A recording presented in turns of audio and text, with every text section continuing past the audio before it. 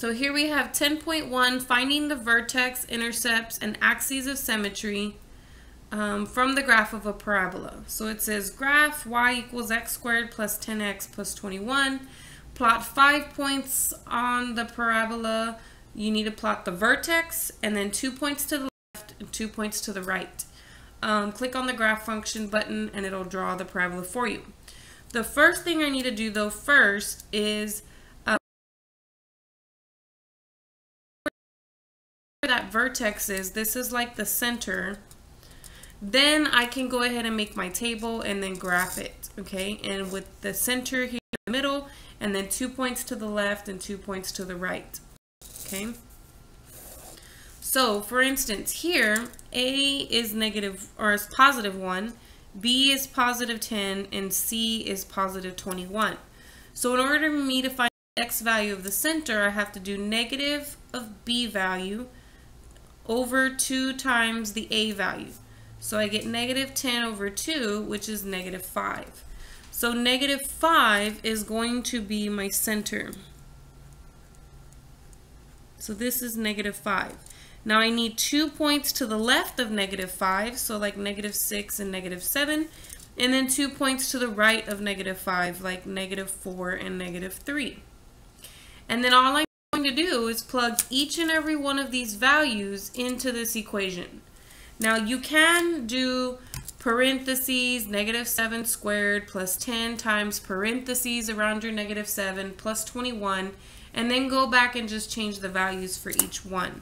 So I'm going to show you what I mean here. So I'm going to do negative 7 squared plus 10 times negative 7 plus 21, and I get 0. Then I'm going to go back up there and I'm going to change that to a negative 6.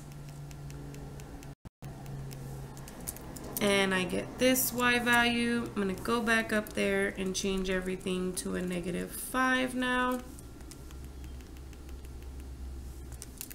And I get negative 4. Go back and change everything to a negative 4. I get negative 3.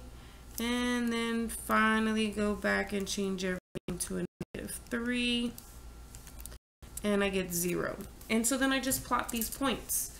So I have negative 7 and 0, negative 6 and negative 1, 2, 3, negative 5 and 1, 2, 3, 4, negative 4, negative 3, and then negative 3 and 0. And so then you click on that draw button and it will draw the parabola for you. If the graph does not look like a parabola after you've plotted your 5 points, be sure that your 5 points are correct. If it starts doing weird things or doing this or making a big, like weird stuff, if it's drawing anything else other than a normal, regular looking parabola, then that means there's something wrong with one or more of your points, okay? Because it knows what the graph should look like. So make sure that you get your points correct.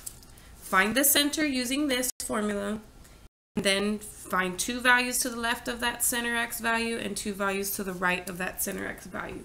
And that should help you figure out the rest of the parabola.